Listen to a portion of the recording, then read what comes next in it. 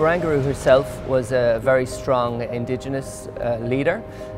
She lived in this area.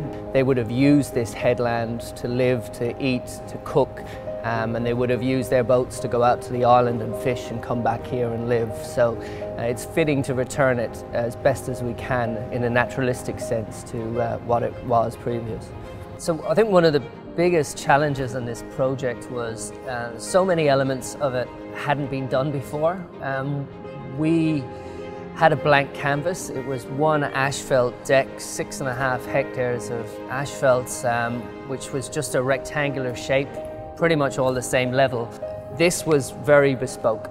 It was very different. So we had to work a lot of it out on the run. What it did was it enabled us to challenge everything. It enabled us to come up with as many innovations as we could and test them thoroughly for months. So for Lend-Lease, we needed to find a partner to be sure that we got the best park for the people of Sydney and for all the tourists that would visit it. And we were very confident starting off that Aurecon would give us that and would deliver the very best and be prepared to challenge everything.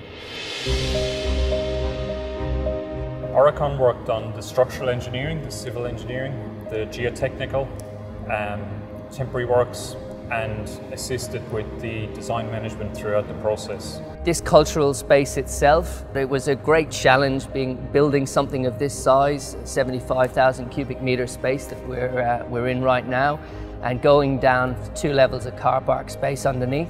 Some of the main innovations of the project include the roof structure of the Cutaway. It utilises bridge technology.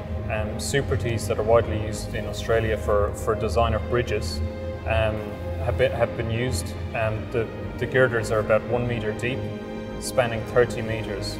And above the space, we've got a landscape garden, so this is really a subterranean building.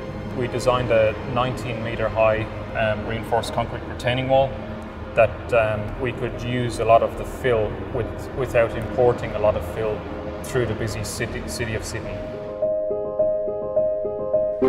So the sandstone foreshore was one of the key challenges on the project in terms of its construction.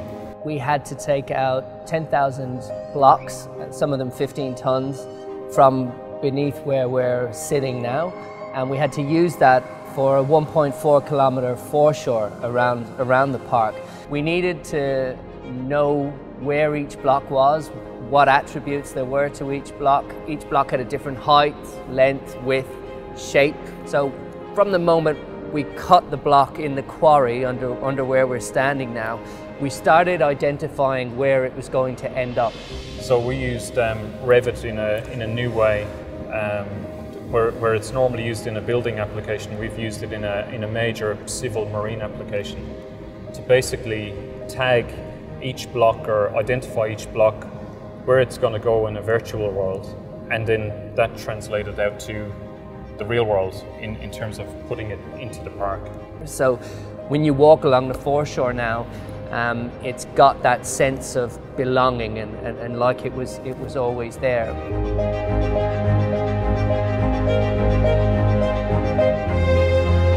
We had a 1920s heritage building that we had to pick up and move about 100 metres. So it was an old sewer pump station. It weighed about 110 tonnes, and to lift it, we ended up doing a dual crane lift. We put some steel beams in there, built a frame within the brick structure, and I guess literally cradled it and picked it up from underneath. Put it on the back of a truck, moved it to its new location, and then lifted it again and placed it on its new location. No matter what the challenge was, we had a great sustainability outcome here. We've had 75,000 plants and shrubs. When you go through the park now, it's alive. It's like a park that was built, 10 years ago. It's not like a park that was only finished a couple of months ago. The success of the project for me is really about collaboration. Our role was really to provide engineering solutions that underpinned what would ultimately be a naturalistic landscape within Sydney Harbour. This project was very successful because it overcame a lot of really difficult challenges. We took the risks on all of these things that hadn't been done before. We said, we're gonna challenge it, we're gonna take it on. And we're sitting at the end and they've all been a success. And I think that's the thing that's to be most proud of. From an engineering point of view, from my side, I love being challenged, and it's great working with somebody like Kieran, who you can work together to achieve an outstanding engineering outcome. And at the end of the project, all the engineering outcomes are buried underneath a beautiful park.